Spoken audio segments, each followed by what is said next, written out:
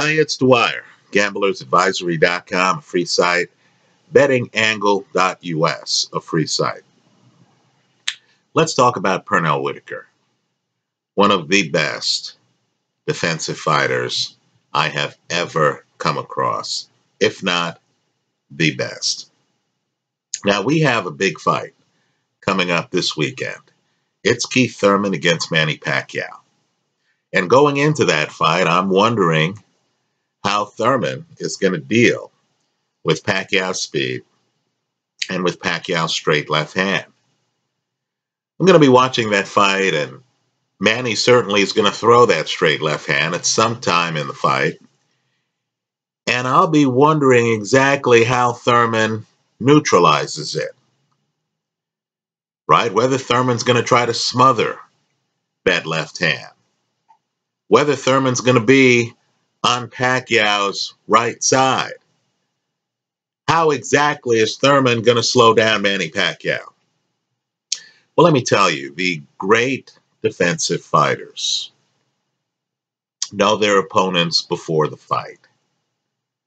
They enter the ring with a game plan on how to neutralize an opponent's strengths, how to make it look effortless to the point where the opponent isn't even in a position to use their strengths. Now, years ago, one of the dominant figures in boxing, this is a figure you have to know, was Julio Cesar Chavez.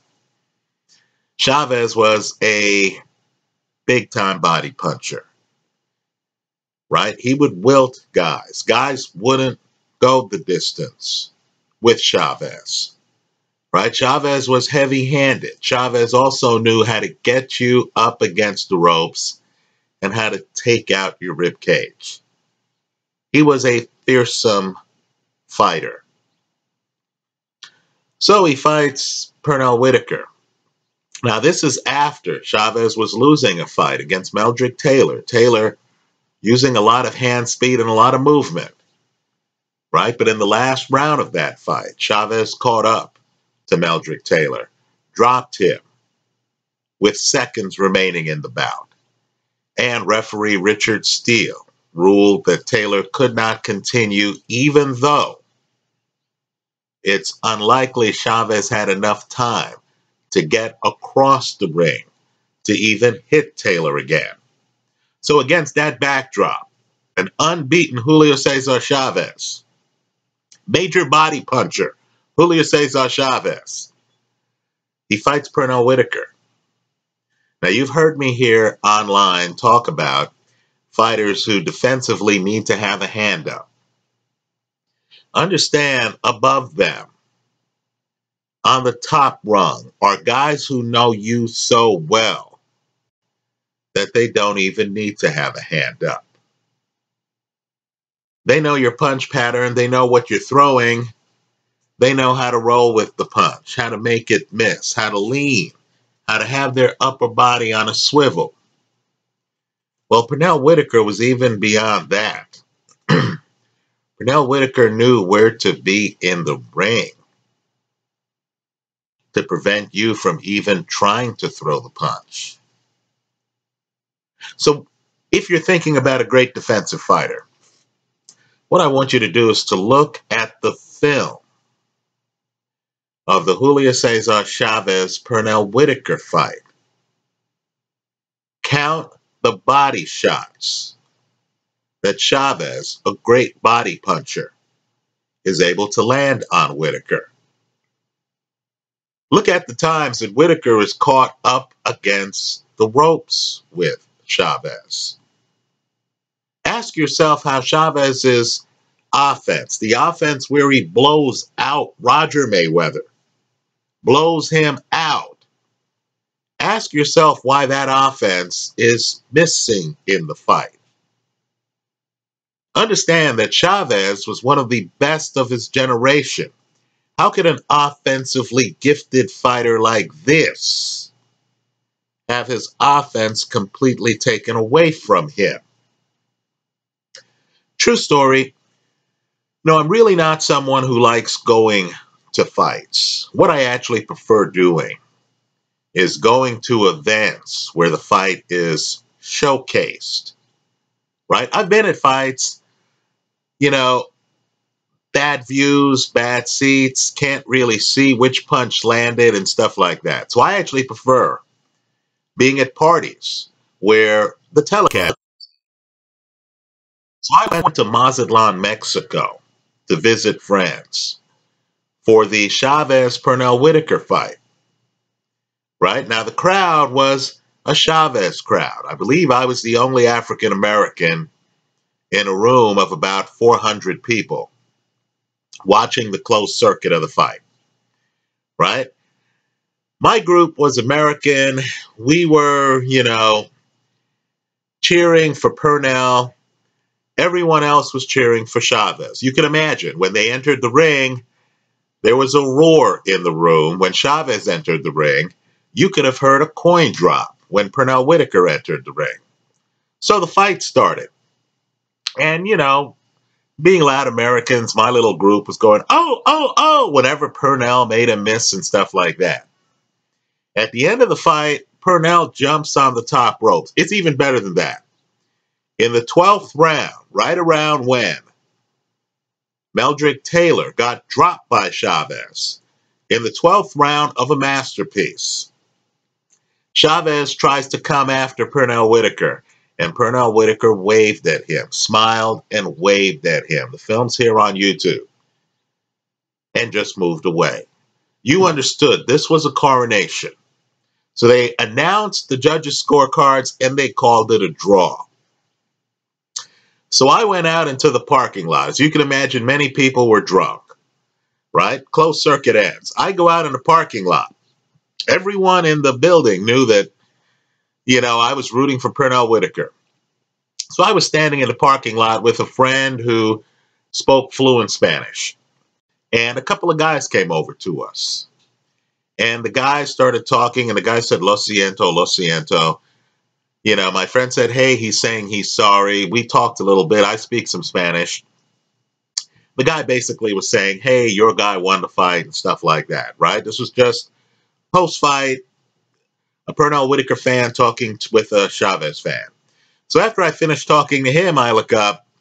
There are about 15 to 20 people around us.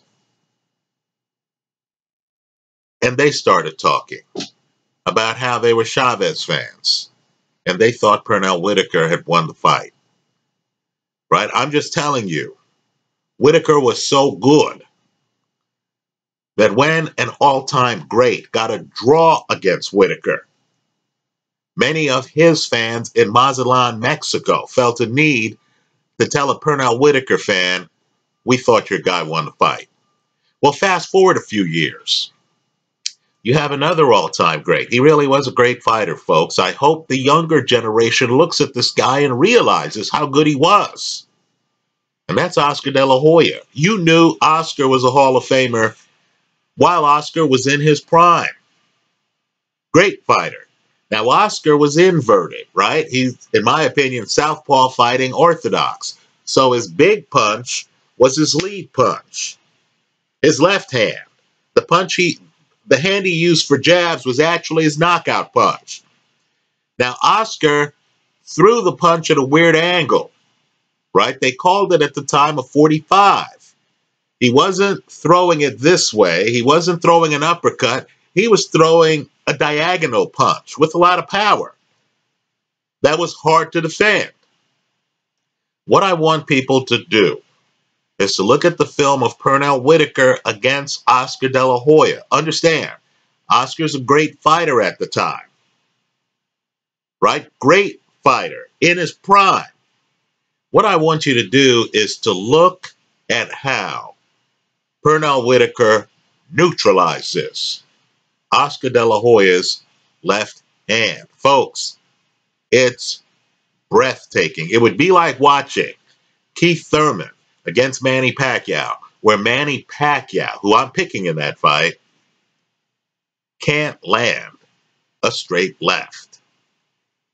Right? And what's amazing with it is Pernell Whitaker isn't catching it on his hands and stuff like that. No, he knows the position that Oscar De La Hoya has to be in to throw the punch. He's keeping him out of that position.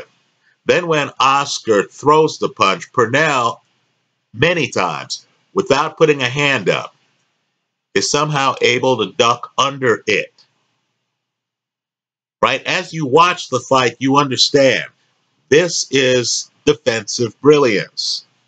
De La Hoya looks frustrated. He can't believe how this guy is able to be right around him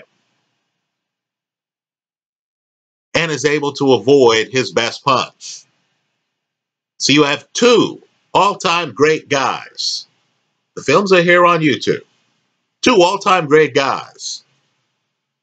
One guy, hellacious body puncher. Right? Chavez was great up top too. But understand, you knew, if you were a Pernell fan, you knew Pernell was not going to get hit in the head. You knew that. The shock in that fight was Pernell also was not going to get hit in the body. Right? Against Oscar De La Hoya, a guy who had stopped countless guys, who had walked through Chavez. Right? You just assumed, oh, Oscar's going to land some big lefts. Can Pernell take his punch?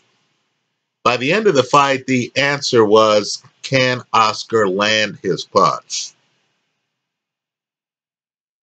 Right? The biggest compliment you can give to any fighter is to be able to look at his films and to see his greatness. When you look at Whitaker's films against some of the very best of his era, Julio Cesar Chavez, Oscar De La Hoya, I'm telling you, both men, big-time fighters. Not just Hall of Famers, easy Hall of Famers.